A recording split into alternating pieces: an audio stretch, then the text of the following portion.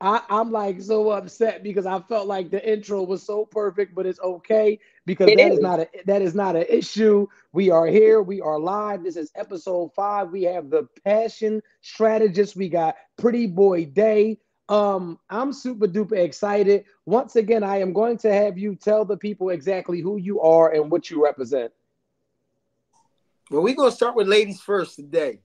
Okay, well, salute to both my kings. Then I appreciate that.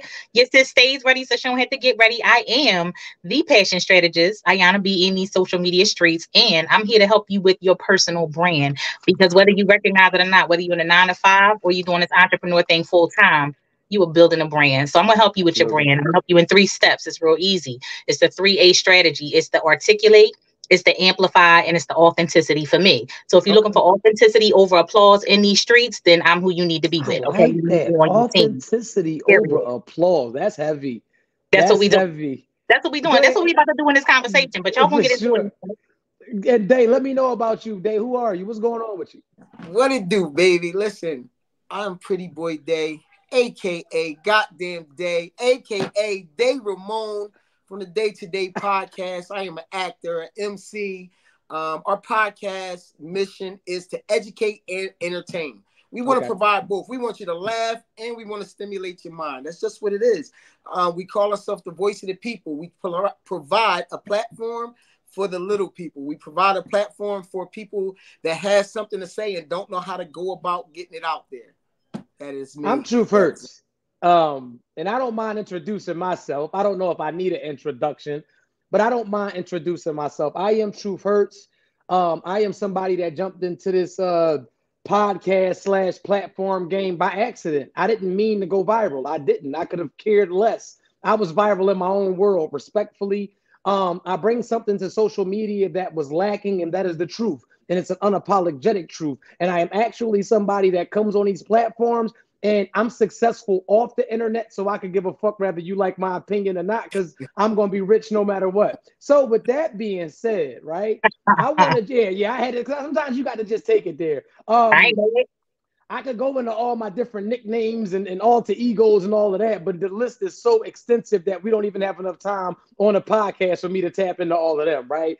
The I, reason why I wanted y'all up here, right? And ladies and gentlemen that are watching this, you are in for a treat. And when I tell you that you are in for a treat, it's because I know that we do a lot of podcasts where we shoot the shit and we talk about a lot of things that are they're relevant but irrelevant in a sense. And I feel like we don't have enough powerful conversations. I don't feel like we talk to people who have liberal minds, which means that you're liberated, which means that you're free. These two people that are on here right now are free. They have freedom of speech and they have freedom of mind, and they are not trapped by the unnormal things that are normalized in society. If I say so myself. I'm gonna take the back seat. I'm actually gonna let y'all run y'all movie if y'all have questions for me, and then we just gonna go from there. And we'll start with the strategist. Is it anything that you would like to ask the truth? absolutely. So listen, I'm gonna just say, as we talked about on multiple platforms between the three of us, my opinion is my opinion, but I'm gonna get into it and I'm not gonna apologize for it. Okay. Um, ladies want to know because somebody said it's a room out here on these streets that you don't mind talking to the ladies and you don't mind if you got to catch beef to do it, right? So the For ladies sure. want to know what's real in these streets. We talking about grown man. I got a job. I take care of my kids, my responsibilities, all the shit. So what's really a good driver? We talking about chemistry, connection, and compatibility. Rank those in order and tell us if they really matter. What does that look like to you as a grown man talking? Chemistry is everything. Mhm. Um, I'm big on chemistry, right? And the chemistry I think is so important because chemistry doesn't grow on you. When you get around That's chemistry, good. you know exactly what it is. We're synchronized. We move at the same beat of the drum. Like even down to the sex, if we happen to get there, it's like we've been here before. Chemistry, you can't fake that. And if the chemistry is too good, it can have you diving off the deep end because you like the comfort level is just there. You know what I mean? So things that you Mhm. normally wouldn't do, you start to be like, well, maybe I could look past that because the guard is down. Connections are cool. But I really feel like you can kind of damn near connect with anybody if you give them enough time. I'm not one of those people who you can't date me if I gotta grow on you. And Okay. maybe that could be my ego. Maybe I'm prideful, but I feel like if you don't know I'm the bar from when you first meet me, I'm not the person for you. I don't want to connect with you. We got to either have chemistry or you got to be damn near head over heels. And the last one was what? Compatibility. Ha. So compatibility is major. But then again, so this is what you have to understand, right? They say the opposites attract. Mm-hmm. So a lot of people will associate compatibility with having the same interest. And I disagree. I feel like there's some people that I'm probably not compatible with as far as finances or even emotional intelligence, but they may have some things that I lack. And I feel like in any relationship, I need balance. So in order to have balance, you have to outweigh me with things over here, and I have to outweigh you with things over here, so we can, have everything stable. So that's how I feel about that. But let's Zay, move on oh, back go ahead. for a My fault. second. Because Okay, you said something with that chemistry that got me thinking. Chemistry will have your ass walking off a bridge, and for sure, you might ready to be go to the edge of the ledge and take the jump. for So sure. get into it, because chemistry looks different from the perspective of acceptability for the men and the women, right? Okay, The meter join, it's all the things chemistry. Y'all, like you said, oh, if we smash, we get it in. It is what it is. If I follow the chemistry and I hit you, because we smash too. Don't get it twisted. So if what? I smash you because the chemistry is giving what it's supposed to give, and I decide to leave you a couple dollars on the nightstand and be like, all right, I'll hit you when I'm ready for Right. more of that. Let's get into the double standard of it, because is chemistry cool for men and not for women? I've been smutted. And that's a Philly term, or maybe that's a porno term, but I've been smutted before.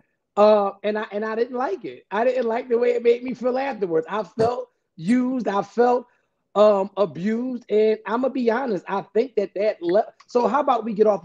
I'll get off of chemistry for a second, and I'll give you the blueprint to why most people chase people. When you chase people is because of uncertainty, right? Mhm. A lot of women and a lot of men, once they know that they have you locked in, they start to move different. And the reason why they start to move different is because they're bored with you. No one wants to play a video game that they already beat.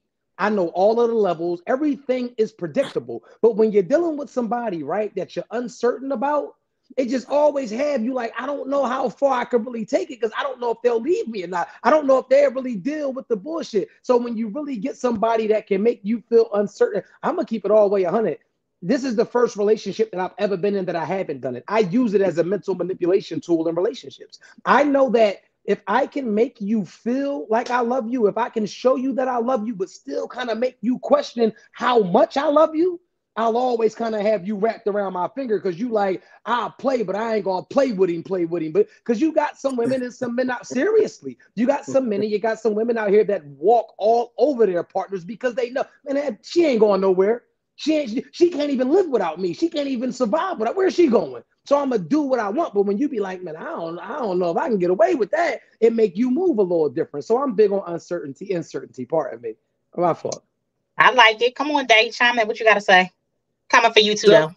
so in being so okay, let me be clear first. I respect your marriage. I love what you do in Black Love. And when I say I love what you do, when you go on your platform, it is a constant pedestal that your wife is on. And I love the fact that you are not ashamed. You don't hide it. She's always there. She's in the mix. If y'all look at the pictures going away, he treats his queen like a queen. That's not just what he says. But do you ever find a time where the things that you used to do in other relationships, as far as the player status and stuff, that you actually use in your marriage? You have to maybe catch yourself, or like you just said, you give her a little bit and not just everything at once, to have her thinking and wondering. Do you actually find yourself slipping back into that mode in your present marriage? I would be lying to you to say that I didn't. I do. I absolutely do. And I think it's just one of those things where it becomes a natural reflex. We are who we are. There's no way that I can be conditioned to be one way for 30 some odd years and then all of a sudden get married, and everything that has helped me survive, everything that has helped me maintain, it just goes away. But I think that I'm at such a maturity level mentally, I'm able to catch myself. But do I do it? Absolutely. And you know what's funny, and it's crazy. I'm glad that you said that, right? I developed this mindset that everybody is expendable, right?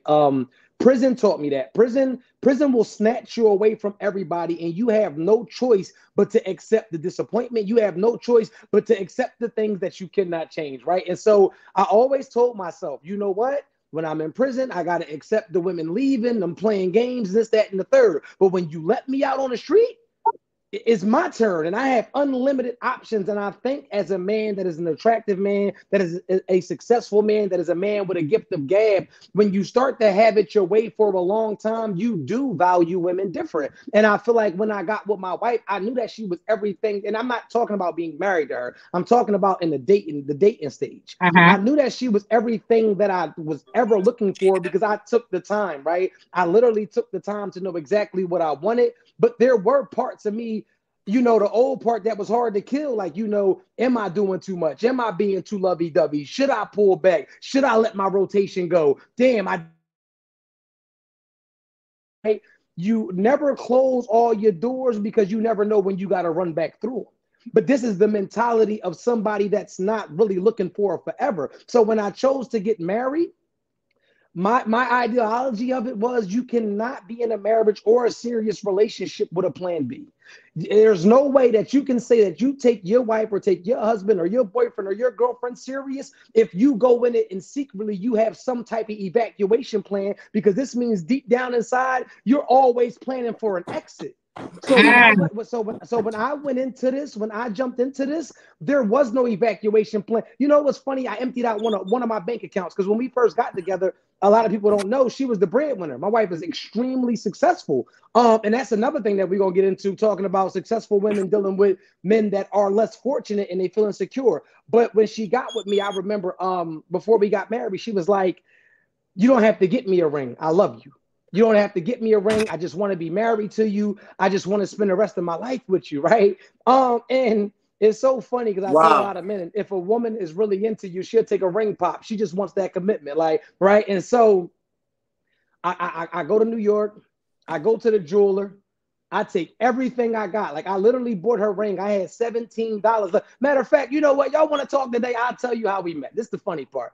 When I met my wife, right? This is so funny. I was actually leaving the house of an ex-girlfriend of mine. I was leaving the house of an ex-girlfriend of mine. I had all listen to this. I had all of my stuff in my trunk. I had all of my stuff in my trunk of my car or whatever. I go into Herbalife. Anybody know me? I'm a fitness junkie. I'm a health freak. I go into Herbalife or whatever. I'm getting a shake. I didn't even like notice my wife because I'm not on that. Like, I wasn't even on that. So I just overhear her talking about fitness. I'm a hustler. So I'm a personal trainer. I'm like, well, damn, you into fitness. This is West Philly in me. I cut into her, yo, I'm a trainer, blah, blah, blah, blah, blah, blah, blah. So I go back. I said, well, what you drinking? Just me being me. She's like, I'm having this, having that. I cannot make this up to you, bro. I had $22 on my little card that I had. So I was really tricking in a sense because I bought her two drinks. The tea is seven and the shake is seven. That's 14. My drink was seven. That's 21. It hurt me to do it, but it's just me being me. I don't know. I just felt like we had a good conversation. Let me get that for you. What's funny about us is we both, in a sense, when we met, we were trying to hide who we both were to each other. So anyway, because she didn't want me to know she was loaded, I didn't want her to know I'm retired street boy, playboy, philanthropist and everything else, right? And so when we met, it was with no motive, no ill intent. We just started talking, we just started kicking it. I was going through it with an ex. I'm going through it as far as finding out. I had just started a new job, a new career, and things of that nature. And we literally were just cool. It wasn't no intent. We went out one night, went to New York. I kissed her. She got weak in the knees. Maybe the room started spinning. I don't know. And we never left each other's side since. Right. But I say all of that to say it was scary. It was definitely a major transition for me because, like I tell people, that was the first time ever in my life that I dealt with somebody who was in a better position than me. I've never dealt with that. So it's frightening because as a man, you only want your woman to see you as strong. And I told her that when I met her, I said, honestly, I like you. I'm digging you, but I don't know if I'm comfortable with you seeing me as vulnerable and as exposed as I am right now. Like, I want you to know the strong me. I want you to know fish scale fuge. I want you to know, like, I want you to know that bull. Like, you know what I'm saying? Pulling up in them 600 Benzes and all that. I want you to know him. I'm not cool with you knowing me in the Corolla. And she expressed to me. Oh, go ahead, Dave. I'm sorry. Go ahead. My fault. So in that, did you ever have a moment? Now I know that you're a man in every sense of the word, but did you ever have a moment where not hating, but you was in a mind space where you didn't like the fact that she made more and you didn't want it? Meaning you didn't wish ill on her, but you wanted to be that guy. So maybe that business venture you wanted that business venture not to go through right now, so you could get one up on it. Never. And I'll tell you why. Like I said, I was always the breadwinner in every single one of my relationships, right? And I'm a winner. So winning is natural for me. And when you're a real winner and not a winner by accident, because you got some people that catch waves. I don't catch them, I surf them. Is a difference. You understand what I'm saying to you? So I've been winning so long that I know how to lose. And I know how to lose and accept other people that's winning around me without any malice in my heart. So no, there was never anything like, you know what, my wife, I tell people the definition of a bad chick is one that can inspire you and motivate you without saying a word. Just the way that she moves, just the way that she just goes through life so effortlessly and so graceful, right? Like you wouldn't even know she is who she is. Like you would never know. Like she just does it, and she's one of the most caring and giving people. But no, I've never felt any hate, any malice, or any of that, because at the end of the day, she chose me. So, because women do choose the men, if you didn't know that, she chose me, and this is the mindset. There's something that has to be special about me because I can't afford you by a long shot. I can't. I listen. It's the funny thing, and I tell people this because it's full exposure. I remember going in a closet, right? One day I think I was looking for like a towel or something. I stayed the night, and I remember going in a closet. And when I tell you every designer shoe, like I know designers, so I'm counting. I call my brother. I say, yo, I'm gonna keep it 100. I might not have been able to afford her when I was in the street game, when I was in the drug game. I'm like, man, I just counted up over $400,000 worth of shoes and purses. I can't afford no shit like that. But it never intimidated me because I'm that guy with money or without money. And that's one of the things that she's seen in me, extreme confidence. I would never be in competition with anybody that I deal with. I'm listening, though. All right, listen, man. Fuck all that. We got to stop playing with them strategists because that's easy for you. All right, listen to this. All right, so I got some questions for you. And the questions fall under the list. So we're going to give you one of the hard ones. And we're asking you because you are where you are in your relationship. You are where you are in the entertainment business. So you ready? Okay. All right. So first, question number one. And strategist, you can expound on this after you let him answer. Let him answer first and then expound on it. I want you to get him for real because this relationship seems to be coming easy to you. So we got to give you some more intricate questions because, you just running through this shit like it's water. All right, so listen. Is the portrayal of black love in the media and entertainment realistic, or does it perpetuate a harmful stereotype? Black love exists. Black love is real. I live in that. Like I live in that in like real time. Like black love is my reality. I think that black love is not protected enough. And when I say that it's not protected enough, it's not protected by the people who are actually in the relationship. When you talked to me the other day, right? And we were talking about the in-laws, right? And remember, I was telling you how if I don't like your in-laws, they're not allowed in my house, right? If I don't get along with them or they disturb my peace, they are not allowed in my house, right? And I remember you was like, my wife not going for that. I'm not going for that. But what you have to understand is my relationship with my wife trumps anything and everybody. Anything and everything. So it's our job to protect our love, to protect our peace. This is not a house. This is a home.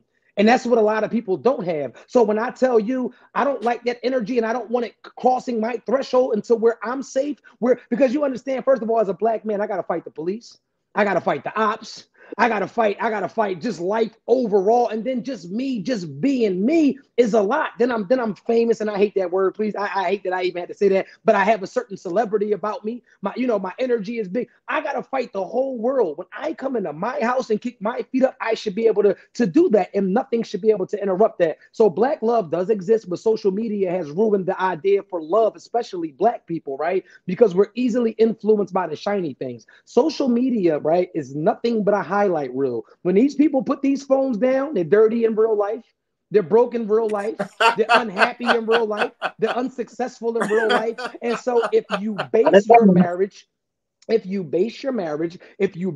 relationship on social media, it's You're gonna bound to lose. fail. It's bound to fail. And the reason why it's going to fail, and that's another thing with love, right? People base what love looks like off of these highlight reels on Instagram. If a man does not buy me a Birkin, he does not love me. If a man cannot take me on a private jet, he does not love me. Like they got the fault. Like even like if you watch enough social media, if you don't got a six pack, a big dick, if you ain't got lipo and a fat ass, you feel like you don't even know what love is. We done turned love into an aesthetic instead of a feeling. It's not a look. It's a feeling. It's a pulse. It's a heartbeat. Like don't. But anyway, that's an easy one. Next. I'm You gonna said take that you was in. an easy I'm one? gonna, I'm gonna take you to the left with it because love is more than a feeling. How about Okay. this? It's more than a feeling. A love is an action word. I know y'all heard that before, but let's get into it. The reason why y'all don't appreciate it is because you feel like you got access to it on every Mm, level. And I'm talking to the men right now. All right. okay. So whether you a dude that's locked up now, whether you a dude like, all right, Truth will tell y'all in a minute his story. It was 2,500 just to come see him. Goddamn So right. your your your balls is that big and you can't even come see me freely, right? But y'all feel like y'all got access to stuff at every level. So if you still locked up, when you just come home and you gotta literally have somewhere to stay and you gotta check in with your PO, or you got a job for the first time in your little life, so you think you doing a little something because you got 2 weeks, every 2 weeks you got a little paycheck coming in, or you leveled up, you sitting in the seat where Truth is sitting, you still feel like you got your choice and you got access at every level. And the problem with that is we need to understand that we actually control your access. So if your access starts getting denied, it might switch the way it flip the switch in terms of the way you think about love and what it is and what it feels like and what it says and what it does and how it shows up. Y'all think y'all know what it is, but like my girl said in Boomerang, she said love should have brought your ass home last night. Y'all ain't got no home. You said a house is a What? home. There's a difference between a house and a home. Here, Yes. Some of y'all don't know the difference. here's They the don't know here, the difference. here's the problem though. Matter of fact, it's not a problem. Everything you said is 100% correct. Mm-hmm. The issue is y'all don't know that. You might know that, but you're one of the few. So as long and we talked about this when I was in the hot seat. As long as you allow it, it will be done. So you saying Absolutely. we have I'm access? saying that I'm We not have saying that we're in we control. what We're in yeah you control. So it's but our y'all job don't know to that you're in deny your control. access. It's our job to teach you what it takes to access. So here's the thing. I can give you a key, but if I never teach you how to use the key, you still can't get in. So my thing is it's levels to this thing that we call love, especially in the black love culture. And we need to redefine that. We need to review it and revitalize the whole concept of what love is and then put that into the culture of black love. It's Well, not the a game first thing to do that it. you have to understand is that love looks differently for everybody. And Love does. is not a one size fit all shoe, first and foremost. And then you Absolutely not. also have to understand that, right? This is the gag about love, right? A lot of times, let me break it down on a deeper level. I tell people that love is not like trouble. And they say, Truth, what do you mean by that? I say, if I go outside of my house right now and I go look for trouble, guess what I'm going to do? I'm going to find the shit out of that trouble, right? Easily. I can literally go outside and find trouble right now. The reason why you cannot find love as effortlessly is because love is often confused as the things that you went without, right? So if you were a broke female your whole life, and you come into me and I got money and I spend it on you in an abundance, you're going to say, oh my God, he loves me. If you're somebody that has never been cooked for, if you're a man that has never been catered for, if you're a man that has never got oral sex from a woman and all you're used to doing is missionary, you meet a chick that freaked you out, you're going to confuse that with love. So we can't just put a one size umbrella over everybody and thinks that it blocks all the rain. It doesn't work like that. Love, a lot of first of all, if you ask somebody what is love, they can't explain it. they'll give you all of these fairy tale or all of these platform definitions of it, but they don't really know what love is. And that's why we talked about, can you be in love with two people at the same time? And I said absolutely not, because the heart doesn't work like that. You even if you have two children, you love one more than the other, but nobody want to admit that. They'll be like, oh no, I love my kids Yeah. equally. You got a favorite. And so when you You talk don't love about, your kids equally. You love your kids differently. listen, You can listen, absolutely love multiple exactly, children, but you love them absolutely. differently. But you got one that you love more than the other, whether you want to But admit it here's or the not. thing, talking about that different expression of love, right? Okay. If you love you a certain way, that's going to dictate how you in turn love somebody outside of you. And some Well, of that's us, self-worth. That's self-worth. that's men and women. If you don't know the Absolutely. definition of love as it pertains to turning that inward on you, then you definitely gonna have the skew trying to find somebody outside of you to love on, be in love with, and all of the things.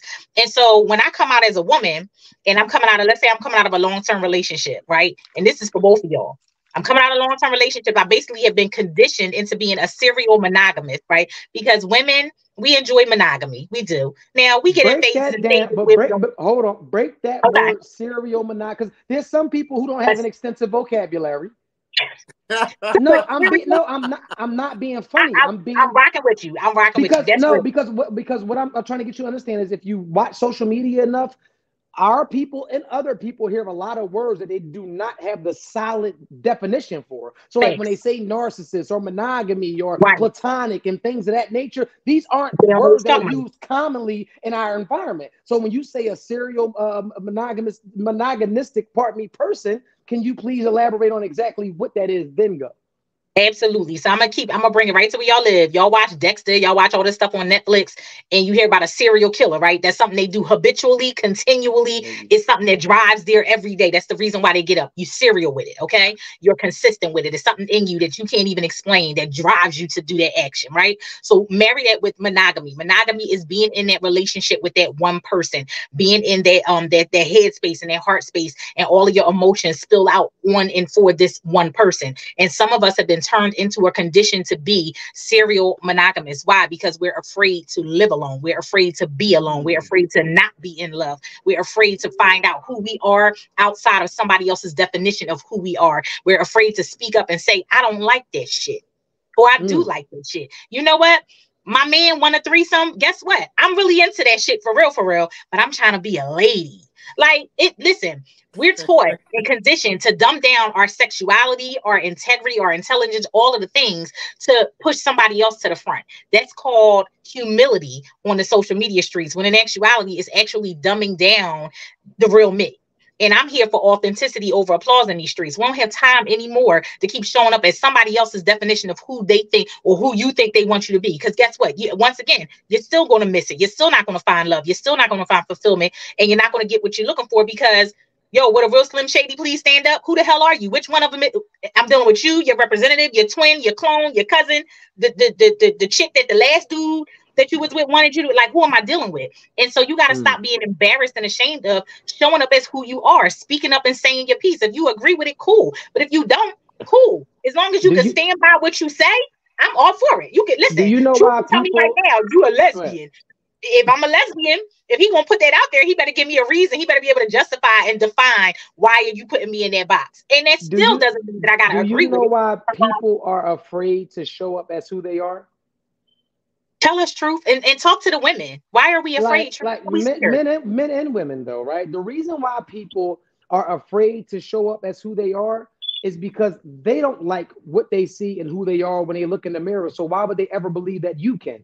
So when we get down to people even going on these dates and we talk about the representatives, right? Like why did he act like this or why did she act like this in the beginning? This is because I have to put on my makeup. I have to put on my facade because if I show you the real me, you wouldn't like me, or at least I don't believe that you would like me for me. How many women, and we can talk to the women, how many women have laid down with some lackluster penis, a man that is not even visually attractive to you like that, but you took a chance because you really liked him for him, and he got this false belief. Matter of fact, you know, we're going to backtrack it, right?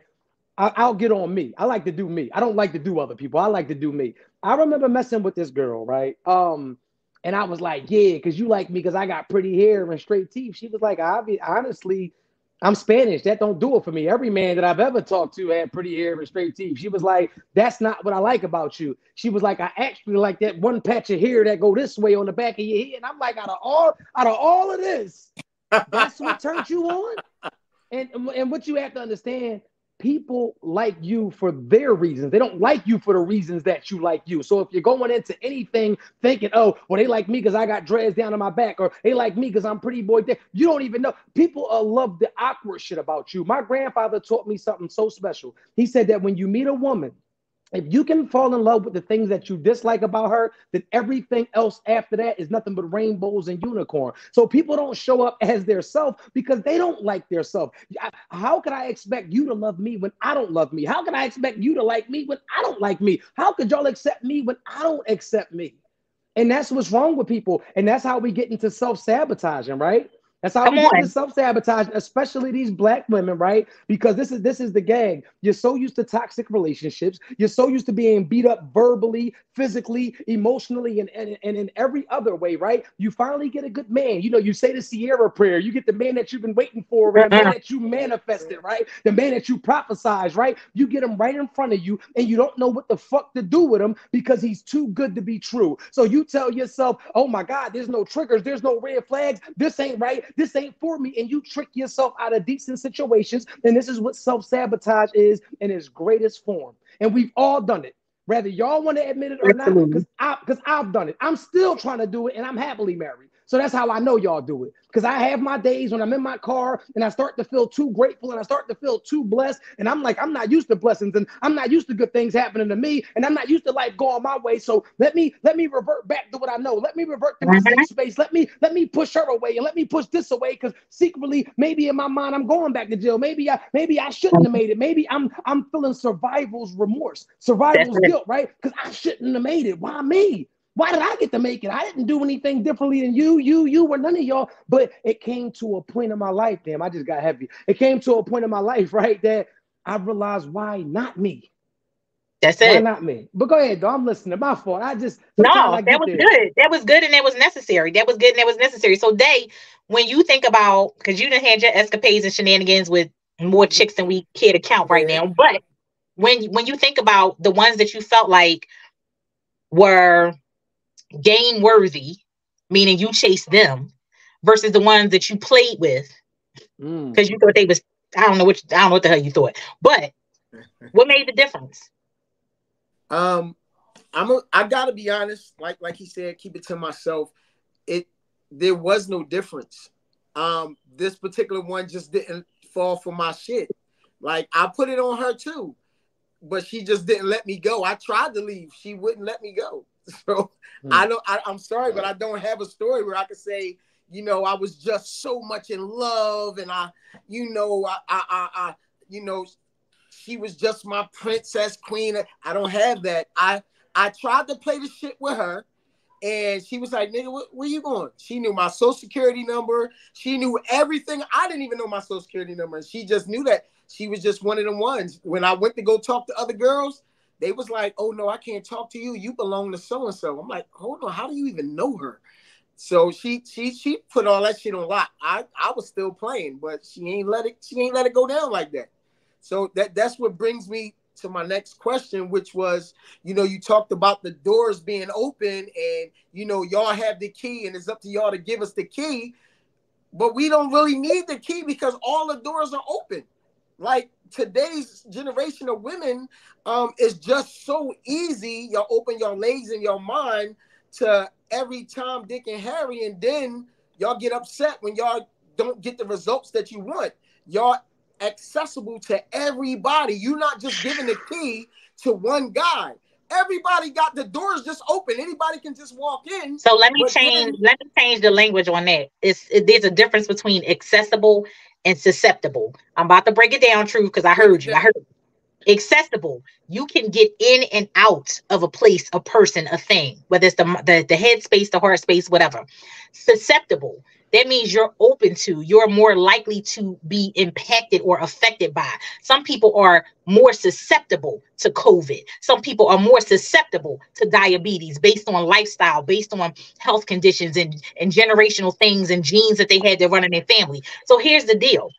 I am not accessible. I might be more susceptible because if I'm coming out of a relationship that wasn't shit with a dude who wasn't shit, who didn't show me shit, didn't teach me shit, and didn't treat me like shit, then all I know is the bullshit. That's all I know because I haven't been exposed to a better way yet.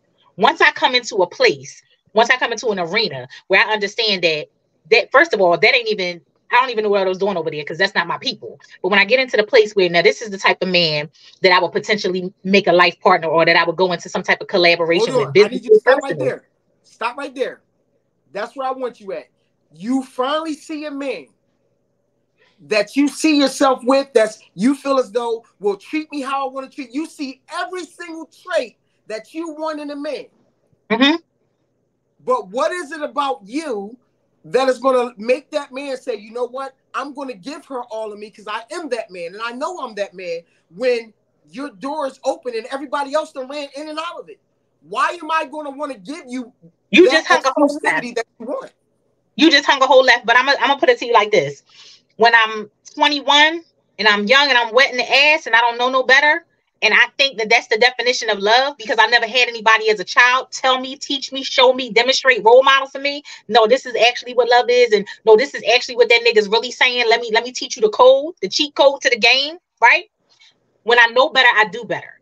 And let me tell you something. The problem with y'all is y'all love living and operating by this double standard. So y'all niggas can run through everything. 20, 30, 40, 50, y'all still running through everything. And you think you a fucking prize. When I become a woman, when I become a grown woman and I hit 30, I hit 40, I start to achieve stuff, attain stuff. I realize that it's not about what I can maintain or what I can obtain, but it's about what I can maintain. And I start to have a level of a standard of living and thinking and being. For myself, you can't tell me shit. I don't give a damn how many bodies I got. I'm still the shit. I'm going to lean into this camera and I'm going to look you in your face, pretty boy day, and I'm going to let you know, nigga, you want it. How do I know you want it? Because this shit you can't get at the poppy store. You can't get this wisdom. You can't get none of this sapio. And baby, she more than a sapio. She's sexual too. And you can't get none of this unless I give you access. Is your access granted? That's the question. And some of y'all ain't even willing to put your key in the lock. And even if you do put your key in the lock, baby, who said it was going to turn? So what advice would you get women? What advice would you give the younger women of this generation now so that they can reach that mental status without going through all the bullshit? It ain't about notes to my younger self. It's about notes to not your younger women self. Like me. Women, to women like me who got to go back and who literally got to model it. You got to do for you what wasn't done for you. So because these young girls, just like these young guys, they not listening to nothing you got to say. They watching how you move. And so you need to move different in front of them so they can understand and get the point. And hopefully they get it a little bit sooner than you did. It ain't about nothing that I gotta tap in. I gotta interject. I have to interject. And I tried to sit here, but it was getting me. I see it killing you. Saying, are you saying, right? Because I just want to be clear. I'm big on clarity. Uh-huh. Are you saying that it does not matter how many sexual partners a woman has as long as she believes in her mind that she's still the shit? That's kind of what you said. And I am. And okay. I am. So let me first and foremost, right? Because that's a self-proclaimed thing, right? You can't. Oh, it's like me. Let me finish. Let me cook. You can't. I can't say I'm the GOAT. The streets got to say that. I can't. I can say it, but it's self-proclaimed. And then when you self-proclaim, who's going to talk down on themselves, right? Realistically, a high body count, does it matter? Yes, it matters because if a man with real standards and morals, because men with real standards and morals, they're exclusive. Everybody can't get their penis. So there's no way that you could ever think that I'm gonna deal with a woman that everybody has had their penis in. But down to thinking that a woman is the ish with a high body count. That's cool that she thinks that because that is her mind. She is allowed to think that. But it's like are we all from the hood? We all know that guy who didn't have no money growing up, but he got his shit together later on in life, right? And to some people who meet him at where he's at, he the shit. But for the people that knew him as Wayne Dookie stain with the shit stains and the balled up sneaks and with the gap ass teeth, we'll never unsee that. He'll never not be that corny nigga from 53rd Street that we made fun of. And we know for real, he got a lot of money, but he smell like shit. And he probably still got them shit stains. So it's like, even though you are who you are to you, and maybe you move, maybe you go somewhere different. But my thing is, there are some people in this life, once they view you a certain way, no matter how much work you do, no matter how much healing you do, no matter how much you change, they're going to always remember you for exactly who you were. And if people don't believe that, it's the same for guys that go to prison 10, 20 years. They are not even the same person. But some people are stuck in time and they come home and you'll die from something that you did 20 years ago because they don't respect the job now. They don't respect the growth. They don't respect the healing. So I get it. You feel like, yeah, I leveled up. And if a man can't accept this, accept that, and that's cool because there's some people that's going for that. But then there's some people like, yeah, that shit sound right, but you ran through. Like all of that shit sound cool. But we still know you smut ass little Shonda from around the way. Like that shit, I'm not, I don't think you're worthy. And that's a preference. Because you got some men that like women that don't mind. You got some men that are like, I don't care if she 9,000 dicks in, she mine, I love her, I'm 9,001, and I'm cool with that, and I'm a sloppy kisser and treat her like it's brand new. And if that's your thing, I'm not discouraging that. And I don't judge people, right? I take that back. I do judge people. I would be lying to say that I don't judge people. You would be a fool not to judge people, right? Because this is how you figure out who to have around you and what needs to be around you, right? But I'm not quick to place certain names on people. And I'm very squirmish when it comes to the word whore. And the reason why I am is because that I've learned that people have selective judgment. And what I mean by selective judgment is if you fuck 50 men, you the biggest slut that they've ever seen, right? But if their mom did it, because your mom got 7 different baby dads. Why can't we talk about that? You respect your mom to the utmost. You never called your mom a whore. You never called your mom a slut. Uncle Ray and Uncle Tommy ran a train on your mom back in the day. But that's unheard. I bet you make an excuse for it. The same thing with murderers. If somebody kill your baby right now, oh my God, he was a good kid. That nigga robbed everybody and shot everybody up and down City Line Avenue. But when it was your turn, now all of a sudden it was your baby. So I've learned that judgment is very selective. My fault. I got off a topic, but go ahead. My fault. Go ahead. Get your no, you good. But here's what I drew from everything that you said. Either you got to make a decision at some point, right? Whether you still locked up or you free in the streets, you got to make a decision as to whether or not you're going to be limited by people's labels for the rest of your life, and that keeps you from leveling up. So the bottom line is you either going to be limited or you're going to be unlimited. It's your choice. I don't give a damn what they think. I don't give a damn what they say. Who going to do me better than me? Period. Nobody. Everybody got a story. Everybody got a history. Everybody got chapters in their past. Like you said, somebody going to remember me from 2nd grade. Somebody else going to remember me from the day that they stepped into the ring and they was like, oh, she not want to be played. Listen, if you choose to stay back there, cool. Thank you. Because that's one less person that I got to use my selective judgment on. Nigga, thank you. Step to the side. Make room for the real niggas to step up. Like, what we talk about? But for y'all to act like, as men, for y'all to act like y'all really don't take these women seriously, for y'all to act like y'all still don't be, because here's my thing. Y'all still chasing. If I give you access, if the access is granted, you still gonna hit it. So let's be clear. Let's be clear. Y'all can talk all the shit y'all want because that's what y'all do. Y'all talk just as much, if not more, than women do. But let's be clear. Way more. Y'all will life it. Y'all will life it, and y'all will love it. Yes, you will. Because you know what's funny? With age comes wisdom. She gonna learn some shit along the way, and she gonna perfect the game, and she gonna show up different, and she gonna level your ass up with her. So you gonna get all the benefits of it. I tell men, and men look at me crazy when I say this, right? And you know what? Males look at me crazy when I say this. Whores make the best girlfriends. I'm not saying wives. I'm saying girlfriends. So they're gonna grind me up for this, but I'm cool with that. And it hit me as a youth, right? I was like, I tell people whores make the best. And like, what do you mean she's a whore? I said, you have to understand a whore has been around every type of man. So she knows how to adapt. She knows when to suck your dick, when to rub your back, when to massage your temples. She specializes in men. Is the experience that you talked about, right? But you said that these men will still hit you. Absolutely, they'll fuck you. But fucking you and marrying you is not the same thing. Fucking you and taking you serious is not the same thing. And I don't think that men don't take women who are very promiscuous. I don't think that it's her past that stops them from taking her serious. I think that it is the image, right? I think that it's us, men like us, like, damn, you taking her serious? You know damn well, blah, blah, blah. Okay, Drea, I don't know if y'all familiar with her. Oh my God, man, I said her name. But anyway, there's a famous celebrity right now, right? Because I don't do no name dropping. We celebrities, fuck all of that. But there's a famous celebrity right now.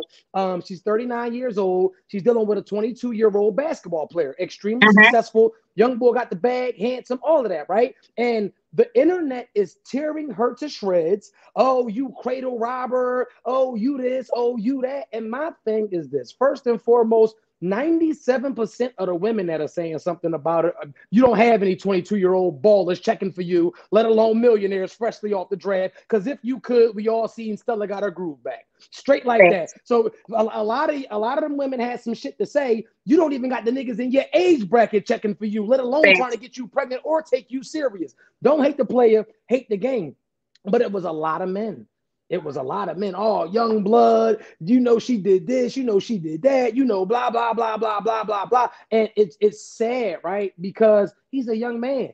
And that's going to get to him. Public humiliation or a public image, people will literally sever their strong relationship based on what other people think. So men are not afraid to be with whores because of the amount of men that she slept with. Men are afraid to deal with those type of women because of the backlash and the things that they're going to have to hear, because they can't make a conscious decision to say, well, you know what? If she a hoe, she my hoe. You can't hit her now. You probably could have hit her then, but not anymore. But anyway, what's up? Talk to me nice.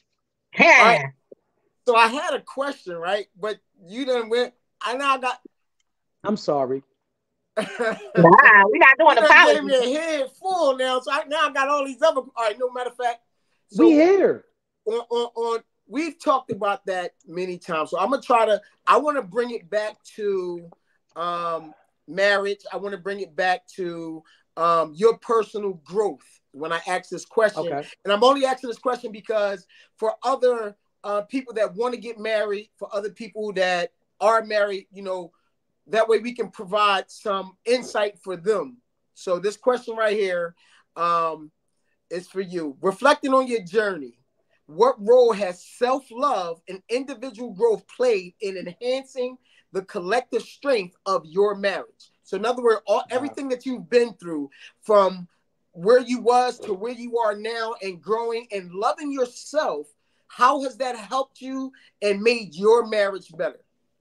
You know what's crazy, right? In our society and just the world overall, self-love is frowned upon. People won't admit it, but she has said something that was so pivotal. She said that if who's going to love you like you love you, right? But when you overly love yourself, you're called cocky, you're called conceited, you're full of yourself, right? It's frowned upon to have unlimited love for you, right? And so for me to answer that question, I actually have to rewind time, right?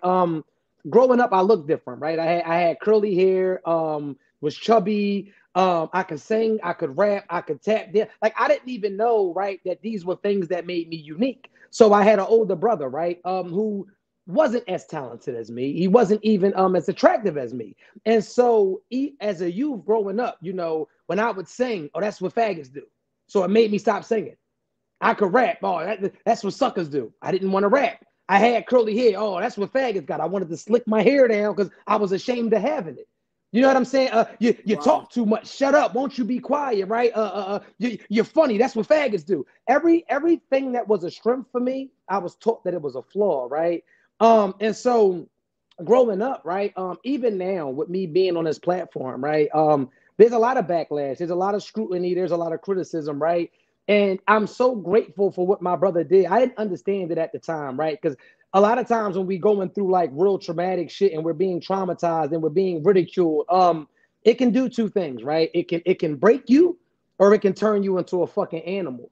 And so it turned me into an animal. So now when I speak, now when I walk into a room, my head is up because I had to believe in me more than anybody else did, because I was tricked into believing that the things that made me special were a weakness, right? So I had to recalibrate myself. I had to rebuild myself. And so I had to get to a state of mind of, you know what? Yeah, I can sing and I can rap and I can dance and I am attractive and I'm not going to apologize for it. How did it help me in my marriage, right?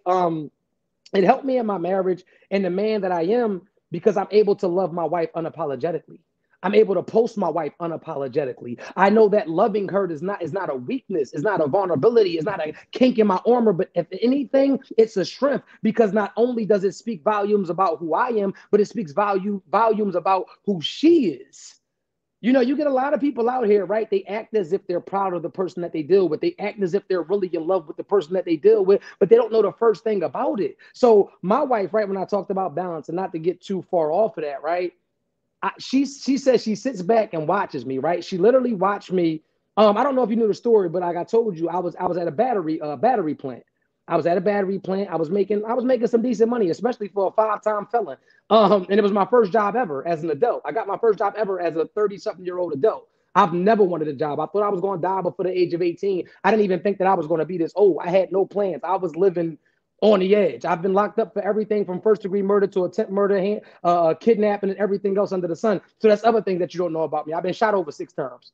I can go on and on. I've lived a hell of a life. I did 3 years in Supermax, right? That's the in the shoe. So that's the super housing unit, special housing unit. That's 55 and a half lockdown. So what that means is 6 months of the year, you don't come out your cell because they expect for you to come outside at 5 o'clock in the morning, shackled from your waist to your ankles, and go outside and stand in the cold for 45 minutes, and you got to shower shackled. But that's a whole nother story. But back there is where I really found myself. It's a very high suicide rate back in the special housing unit, right? Because you don't have no TV, you have nothing. You've never read a newspaper front and back, the whole thing. You've never, and then flipped it back over and read it from the back to the front again. You've never been that bored, right? So when you're back there, you got a lot of time to think. You have a lot of time to internalize yourself. And like I said, the suicide rate is extremely high because when a lot of people get to know themselves, they don't like who they get to know. So I sat back there, right? I remember, and I'm so off topic, but I would work out, right? I would work out because a lot of people don't know that I was 400 pounds. So that's another thing that people don't know. I was 400 pounds, right? And people say, how did you get the dedication to get in shape like that, right? And I tell them there was a plethora of reasons, right? But the two main ones was I wanted to survive. I was a kid. You threw me in prison. I'm gonna tell you a funny story. This is great. Y'all got me revealing it all today. I was beefing with some guys from the street or whatever. And I was 18 years old. I went to jail for first-degree murder, first-degree attempt murder. And I didn't know that people even worked out, right? Like I didn't even have a clue, but this is a jail thing. And mind you, I've had more years in prison than I've had on the street. Actually, February 25th of this year has been the longest I have ever been on the street in my life, except like from 10 years old. I've been going to prison since I've been 12 years old. I have damn near 18 years in a prison sentence, and I'm not in the prison system, and I'm not 40 years old. I've been home for 2 years and some change now, the longest that I've ever been home. And I say all of that to say they threw me in here with wolves with some crazy charges, and they threw me in there with wolves out of town. I wasn't in my jurisdiction. So you have to understand, and it was a high-profile case. Whoever passed away, it was somebody that was beloved. So I'm getting drama from all angles, but I'm going at it with 35, 40-year-old men. I'm an 18-year-old kid. I was what I was. And so it's funny because to know me, I'll show y'all the pictures later. I had a curly top, no beard, no facial hair, no nothing, 400-pound Dominican fat looking nigga. That's what I look like. Shit, a big ass teddy bear. That's what I look like. So they throw me in here, and I probably look like I was sweet for it. Like I probably did. So they tried it. So anyway, I get into working out because one day I'm walking to a visit, and I'm walking past the yard, and this dude, I won't say his name. I think he's still alive. But anyway, the nigga Diesel, and he like, yeah, I'm gonna see you when you get back from the visit. I'm like, what the fuck is under that nigga's shirt? Like, I ain't never seen no shit like that. You see what I'm saying? I'm like, hold up. So I come back from the visit, right? My man worked out heavy. I said, bro, I got to get right. So I start working out. I'm working out. I probably do it for about 9 months. I don't even really see the transformation because that's how it is, like when you're working out, you know what I mean? But I knew my shit kind of got a little up. So they having a softball game one day. I seen from all the way across the field. I'm running across the field. I'm throwing my shirt off while I'm running. I run up. I'm like, Saleh, come out.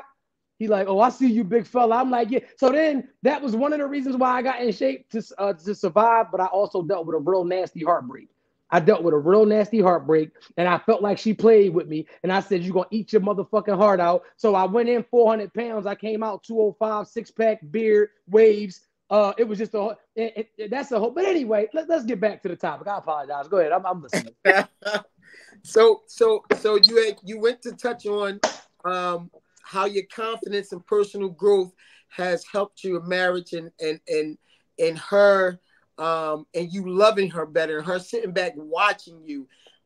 Since you got into your marriage, has your growth continued, or do you feel as though like you've already reached your plateau?